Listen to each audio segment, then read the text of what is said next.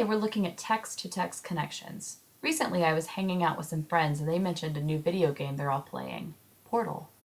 Welcome to the Aperture Science Enrichment Center. Let's look at some of the challenges you'll face as a test participant. You may be required to perform simple tasks such as locating an exit. These simple tasks may be supplemented with insurmountable obstacles. Thanks to the Aperture Science handheld portal device, the impossible is easy. Let's look at a real-world example.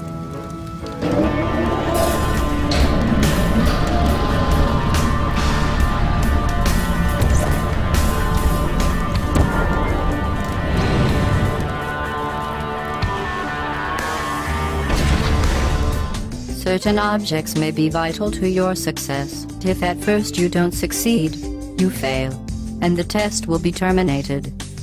When stuck, remember our motto: there's a hole in the sky through which things can fly.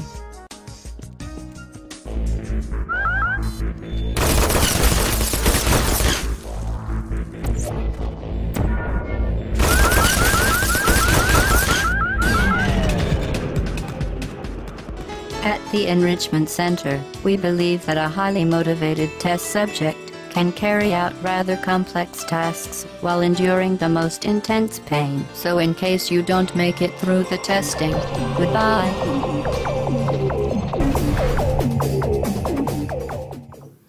This reminded me of the book Ender's Game by Orson Scott Card. The novel is science fiction about a future where alien bugs attacked Earth.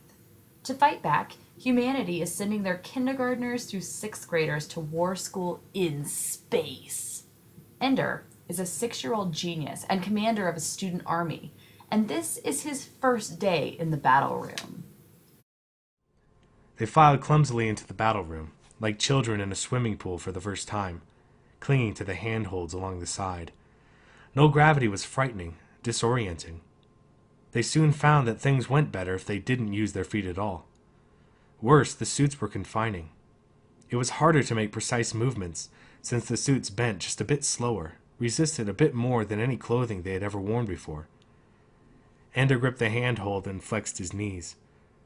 He noticed that along with the sluggishness, the suit had an amplifying effect on movement. It was hard to get them started, but the suit's legs kept moving, and strongly, after his muscles had stopped. Give them a push this strong, and the suit pushes back with twice the force. I'll be clumsy for a while. Better get started. So, still grasping the handhold, he pushed off strongly with his feet. Instantly he flipped around, his feet flying over his head, and landed flat on his back against the wall. The rebound was stronger, it seemed, and his hands tore loose from the handhold. He flew across the battle room, tumbling over and over. For a sickening moment he tried to retain his old up-and-down orientation, his body attempting to right itself, searching for the gravity that wasn't there. Then he forced himself to change his view. He was hurtling toward a wall.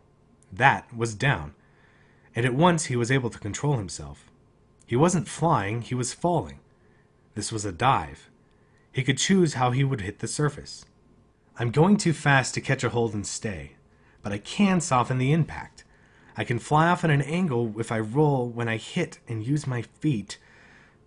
It didn't work at all the way he had planned. He went off at an angle, but it was not the one he had predicted. Device. Okay, and this is going to open a portal between two places. The game is sort of futuristic. And obviously is to solve problems. Okay, the next thing I've seen is that there is kind of a weird perception thing. We can change the rules, such as gravity, to get what we want.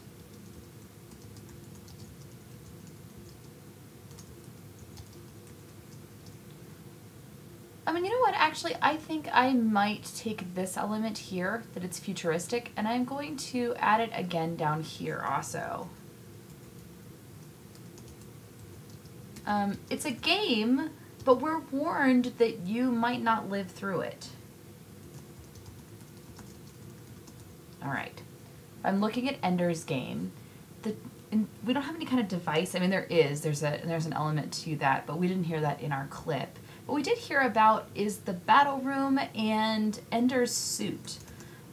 It doesn't move very well. Things like movements are slowed down.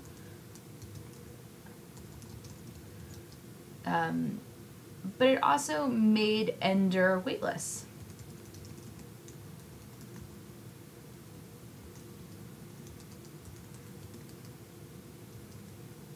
But it's actually kind of a protection, so let's just leave it there. There's more to it than that, and I'm thinking of beyond our clip. Excuse me. But we also have a change in rules, too. The battle room has no gravity.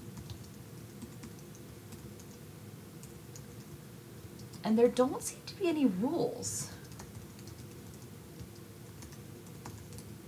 There are handholds and there are places that Ender can bounce off of, but he's not really given any kind of explanation to where he is. He's just kind of chucked into this weightless room.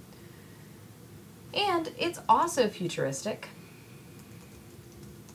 It's also a game. But the game in the end is to prepare people for war. So what connections do I have? The technology is very futuristic, and it solves problems. Okay, sorry. When making a screencast, my typing gets really bad.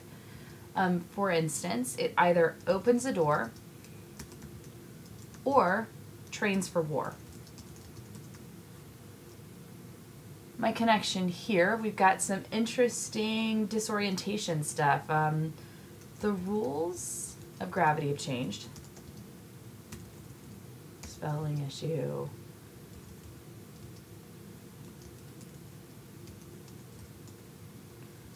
And it's disoriented.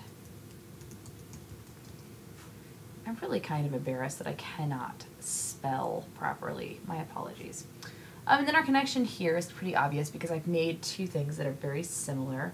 It's a futuristic game that might kill you. Our connections are kind of clear here, and perhaps here you're actually seeing other connections. We're talking about futuristic games that might kill the participants. Anyone read or seen the movie or the book Hunger Games? If you're talking about gravity being disorienting, have you ever seen the film Apollo 13 where they're upside down and sick because of it? And of course we've seen plenty of times in our own lives when technology has solved problems around us. Everything from antivirus software on our computers to, oh, I don't know, online school perchance. We have a lot of connections we're able to make between these things. As you're looking for connections, they don't have to be intense, down, and dirty. They can sometimes be kind of surface or snorkel level connections. But remember that your connections do need to hold up. You need to be able to prove where they come from both texts. If you have questions, please contact your teacher. We're here to help.